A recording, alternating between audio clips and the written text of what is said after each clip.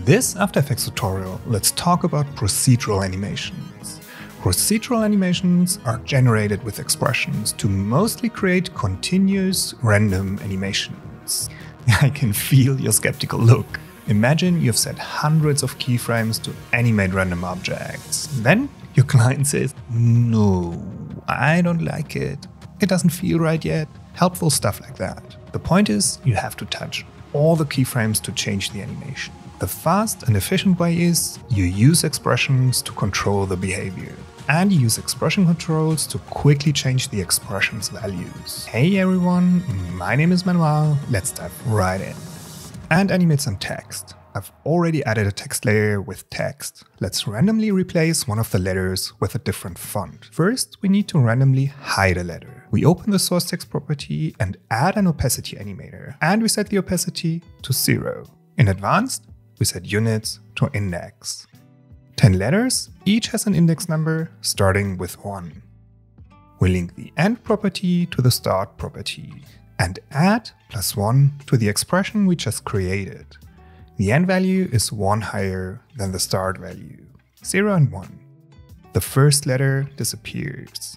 Then, let's animate the start value. We add an expression. In the first step, we reduce the frame rate to 4 frames per second, posterized time, and 4 in parentheses, semicolon. Then we want to make sure the random animation pattern is the same every time we play it. Seed random, and let's add 5 in parentheses, semicolon. The random seed value is 5. You can insert any number in here. Every number is assigned to a unique animation pattern. Then we add the random expression, random, and in parentheses, 0,9. 9 is the max start value. The max end value is 10, which covers all letters. The problem? The expression doesn't return whole numbers. To round the numbers, we add math.round and move the random expression inside the parentheses.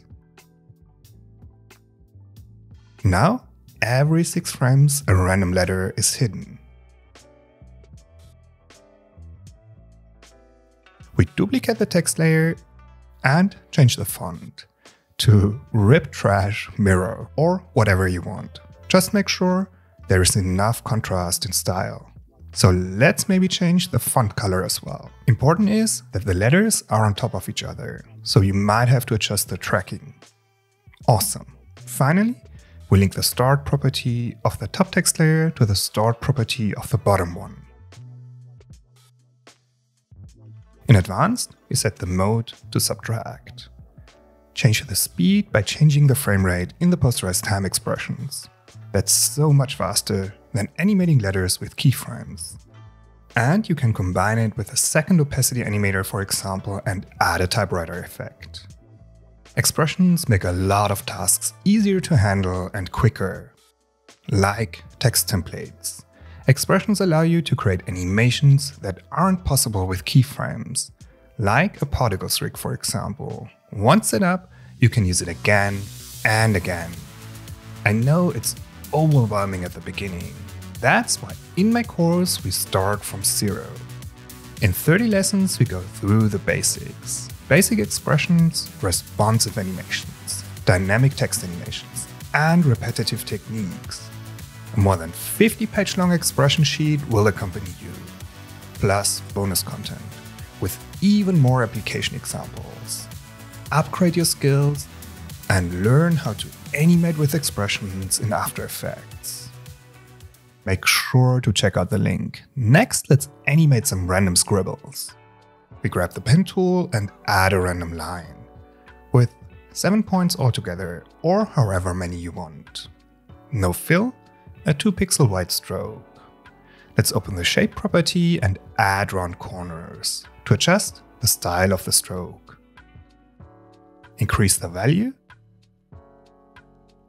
We select the path, go to Window, choose the Create Nulls from Path script. Points follow nulls. We get a null object for every point. Then we randomly change the positions of the nulls with expressions. We open the position property of the first null, reduce the frame rate again, posterize time, and 4 in parentheses, semicolon. Then wiggle and in parentheses 4,1000. 4 times per second, the position moves max 1000 frames in each direction from the start point.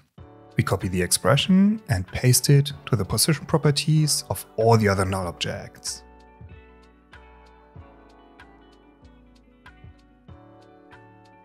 Finally, we add echo to the shape layer to add more lines. Let's use the Effects and Presets window to search for the effect and add it. We adjust some settings: echo time 1, number of echoes 10.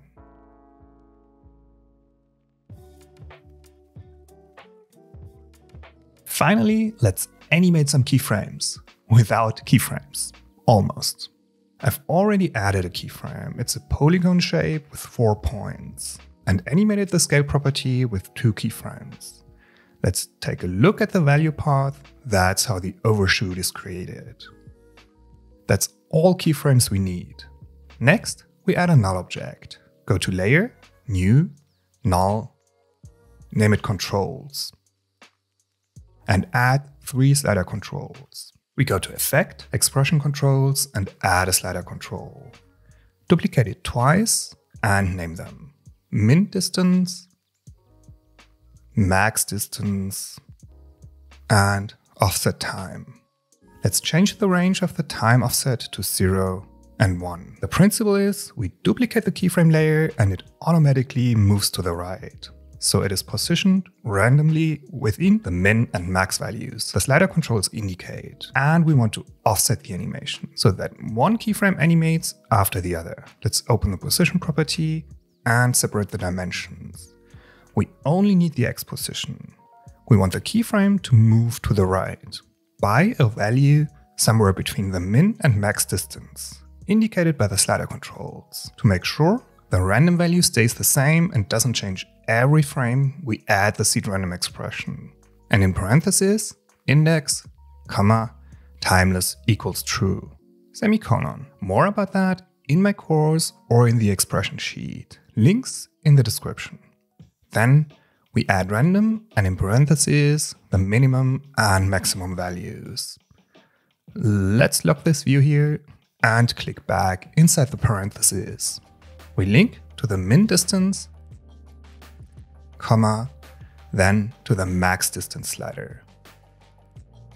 Now, the X position is somewhere between the min and max distance. Then we open the scale property as well, Shift S, and add an expression to offset the animation with each time we duplicate the layer. We add value at time and in parentheses time minus index. In this case, time minus 2. The animation is delayed by 2 seconds. To reduce that, we add multiplied and link to the offset time slider control.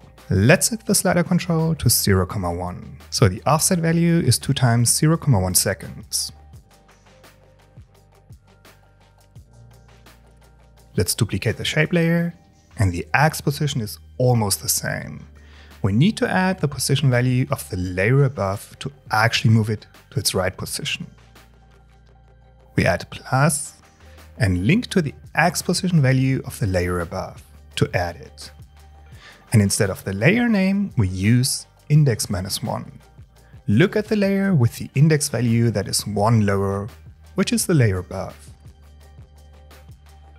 And now you can duplicate the bottom layer as many times as you want.